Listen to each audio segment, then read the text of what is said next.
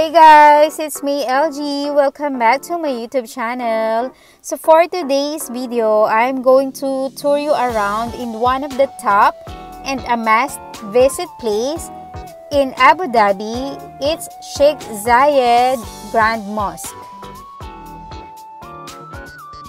What are the things that you need to know before visiting the mosque? So let's begin with the dress code. For men, a shirt, either short or long sleeve, and an ankle-length trousers. And for women, it should be long, loose-fitting trousers or a skirt, and a headscarf is a must. For women who doesn't have a proper dress code, they provide an abaya free of cost. The only thing is you have to return it after the tour. But recently, they changed the rules. They don't provide abaya anymore. So you have to buy it on your own. So currently, we are in Souk Al Jami getting ready and buying our own abaya. So this abaya cost is 79 dirhams.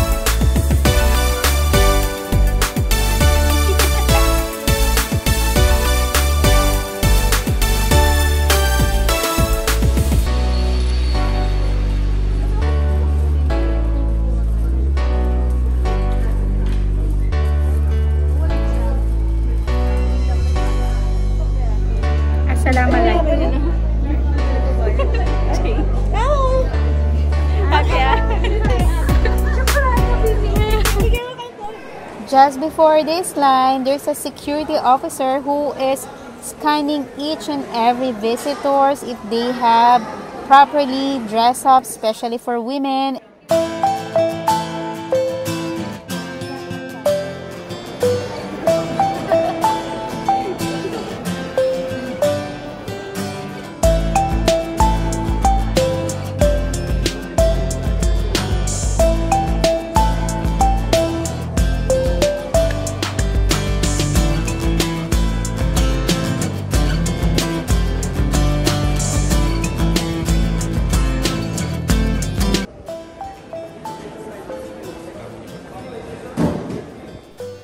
Second thing you need to know prior to your visit, you have to get your access pass through their website. So once you register, they will send you a QR code which you need to scan from the entrance gate.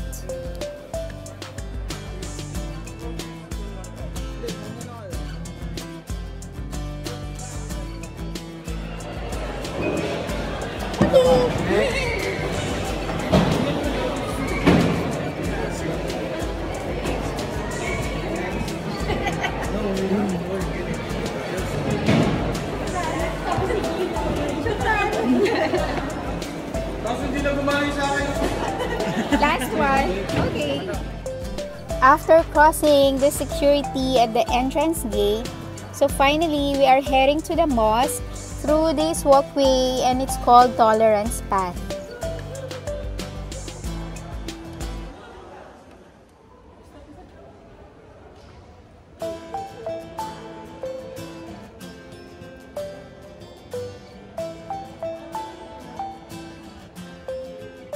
Sheikh Zayed Grand Mosque is an entrance-free attraction in Abu Dhabi, welcoming visitors, Muslims and non-Muslims.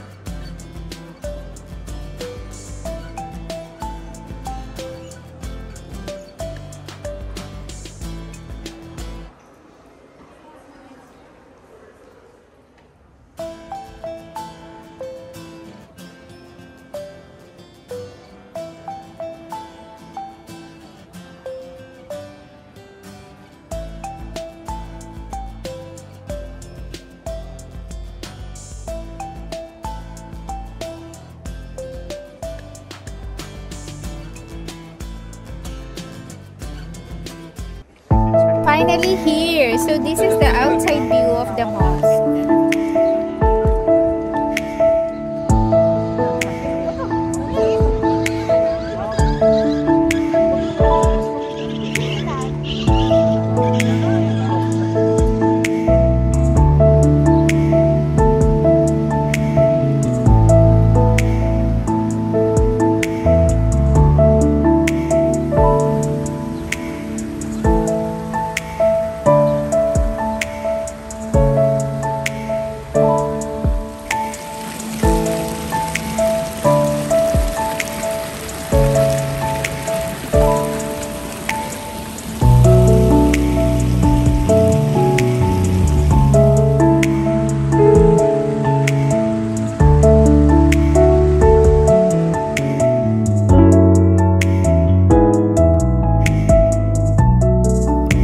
Sheikh Zayed Grand Mosque features 82 domes and more than 1,000 columns.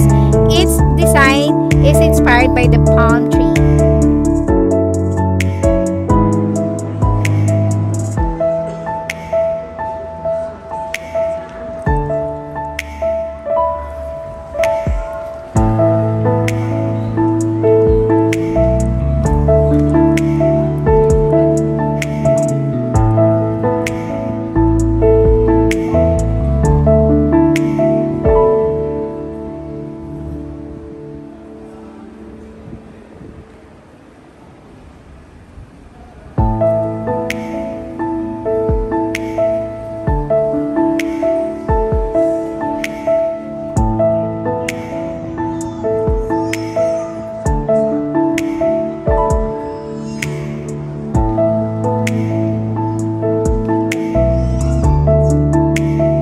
Other notable features of the mosque is their 24-karat gold-gilded chandeliers.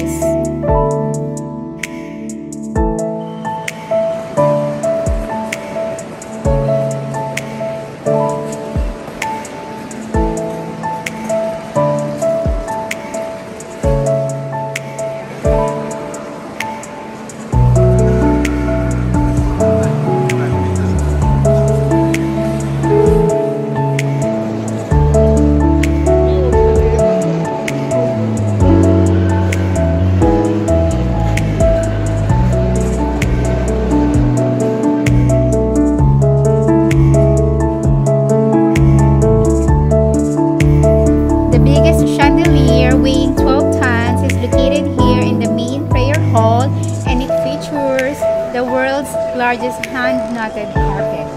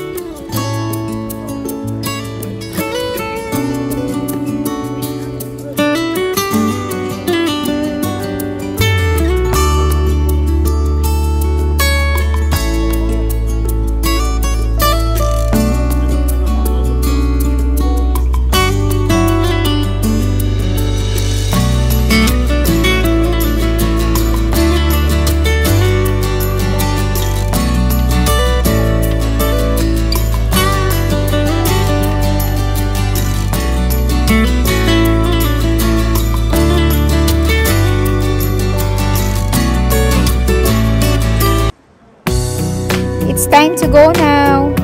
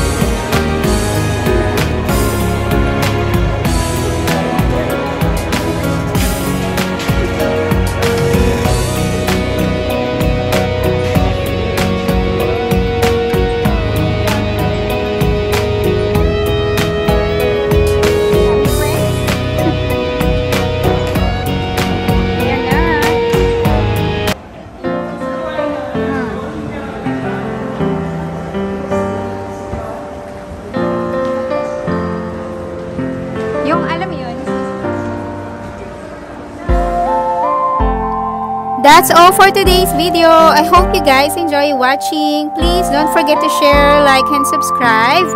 And I'll see you on my next vlog. Love you all. Bye!